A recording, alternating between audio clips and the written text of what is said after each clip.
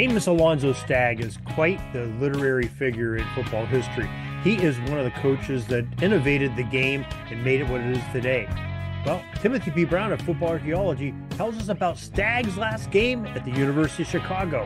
Tim's got all the details of this great event coming up in just a moment. This is the Pigskin Daily History Dispatch, a podcast that covers the anniversaries of American football events throughout history. Your host, Darren Hayes, is podcasting from America's North Shore to bring you the memories of the gridiron, one day at a time. Hello, my football friends. This is Darren Hayes of pigskindispatch.com. Welcome once again to the Pig Pen, your portal to positive football history. And welcome to another Tuesday where we visit with footballarchaeology.com's Timothy P. Brown, the master historian, who's going to tell us about another one of his great tidbits. Tim, welcome back to the Pig Pen. Oh, hey, Darren. Out there. Thank you. I have a quiz for you. I'm not going to hit you with the dad joke, but I'm going to hit you with the quiz. Okay. What makes this podcast special? This particular one. This episode, what makes it special? Well, probably the guest, as most people are going to tell us. Come on. You and I have done 99 podcasts together before this one. Really? Is this the 100th makes this one? one special? This is the century mark, huh? That's right. Wow. That is quite an accomplishment. Numero 100. I'm mixing my German and my Spanish, but this is our 100th podcast. Now, I think, I was on your podcast once or twice before we kind of got together on a regular basis. So this is our 100th when it was, on a regular basis. So this is the 100th Tuesday in a row that that's we've had. Correct. Yes. Wow. So we're gonna hit the 2-year mark in 2 more episodes or 4 more episodes. Yeah. Yeah. See, I threw the quiz. I threw a math quiz at you there. All right. Well, hey, that is quite an accomplishment. Anything. So thank you for sharing. I didn't realize that. I knew it was a whole bunch, but So I just, I'm kind of a dork, and so I've numbered. Just when we started doing them, I started numbering them. So we just this happens to be the one that says 100 before. Well, if I would have known that, I would have baked a cake or something. So I apologize. I just wanted to kind of surprise you. That is parties are always the best. Yeah, that sure is. I need to have some like fireworks things going off in the background here when we go to do the editing on here. So, well, hey, great. Great for sharing that. So, this it's part of this century mark. We're going to talk about somebody that lived almost a century. That's right. And then a tidbit that you wrote a little while ago called Stagg's Last Game at Chicago. So the grand old man of football had his last game for the Chicago Maroons on the sideline. So, the background here, this is Mr. Stagg right there. Now, this isn't at the 100th game, but that's him along the sidelines at Chicago. And so, one of the things that I actually opened that tidbit with was just the thought that, so from my vantage point, football really started in 1876, not 1869.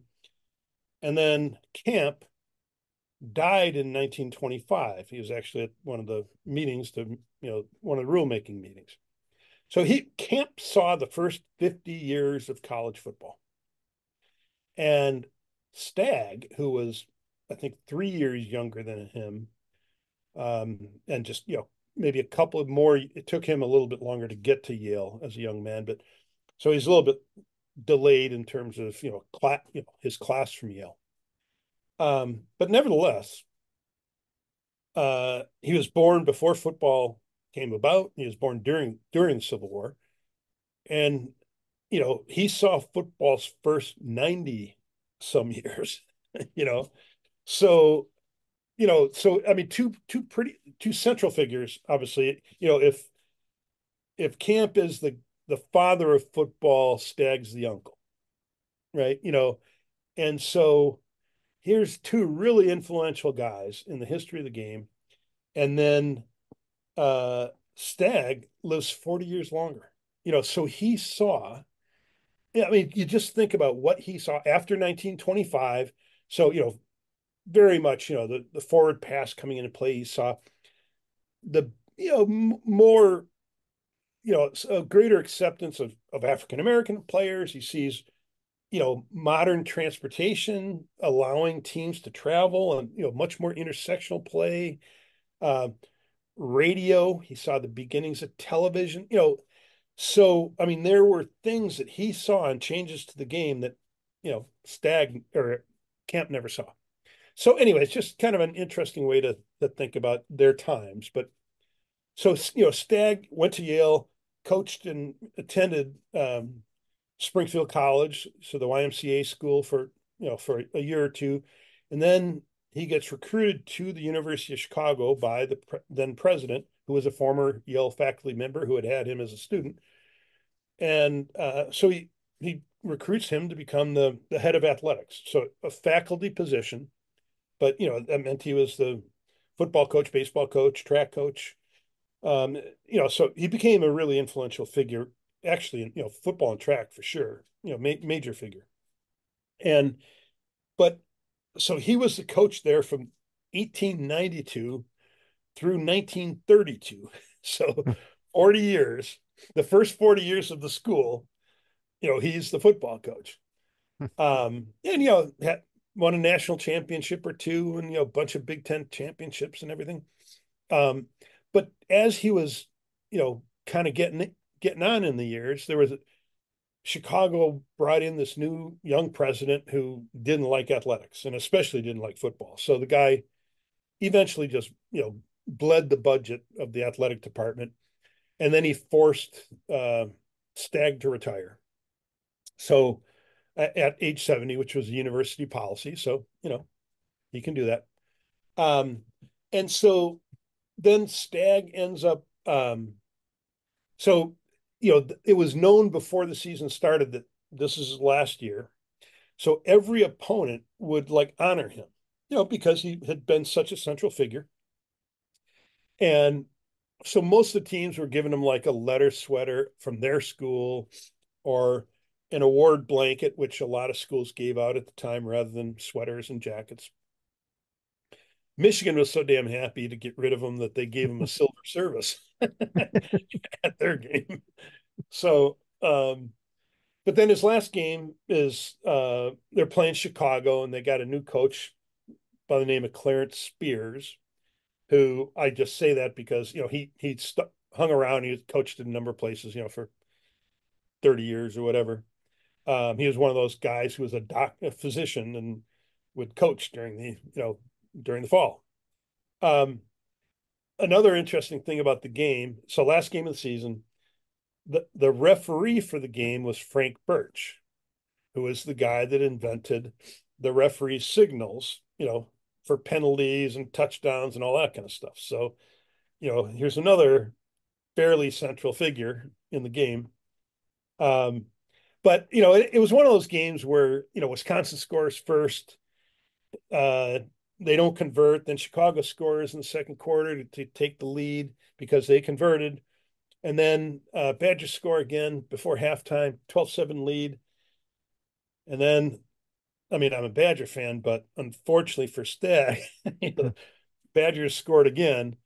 And then, there was one play in the second half where the Chicago halfback takes off wide open, nobody there to touch him, and he trips over a line or whatever, but he trips and falls. And so they never score, and they end up losing 18-7. So Stagg loses his last game, ends up with the losing record for the season. So he ends up 3-4-1 that year, and which left him at 244, 111, and 27 in his career at Chicago.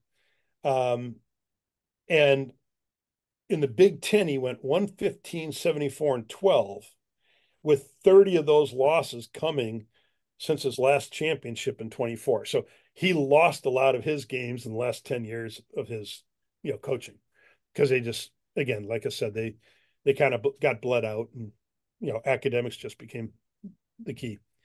But then what's kind of cool is that he then leaves Chicago, gets hired at the University of Pacific, and he coached there for 14 years.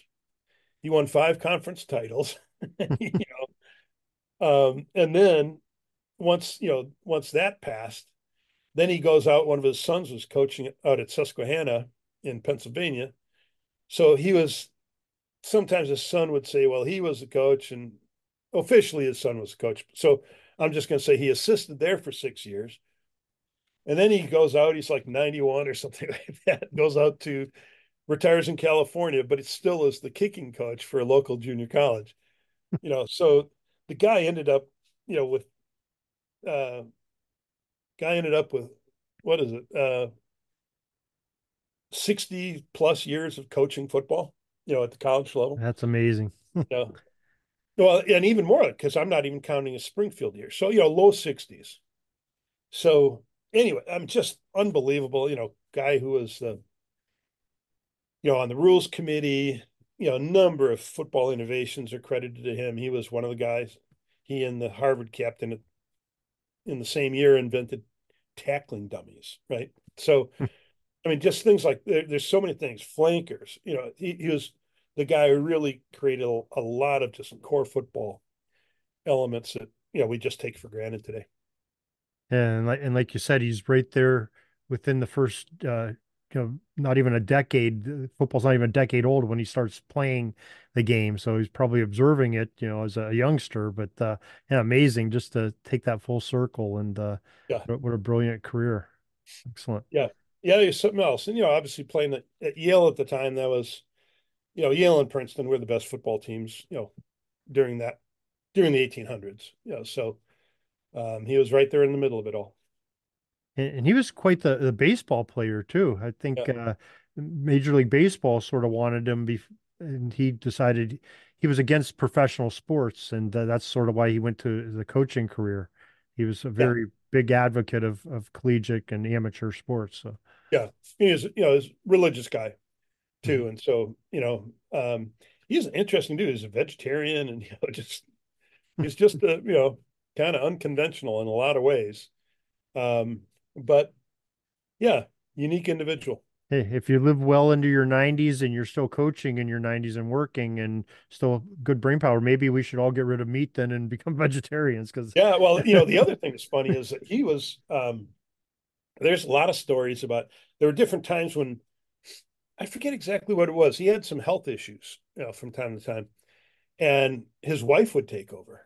So, like his wife a lot of times would be at practice. Like if he couldn't be there or something, she'd kind of run things, and she apparently knew her share of football, right? And the team was not, it wasn't like a substitute teacher where kids are trying to screw around. Like they knew that she knew what was going on, and they weren't going to get away with anything with her, or they'd meet the consequences if nothing else. I wonder if Nick Saban's wife was doing that, like when he had to take a day off.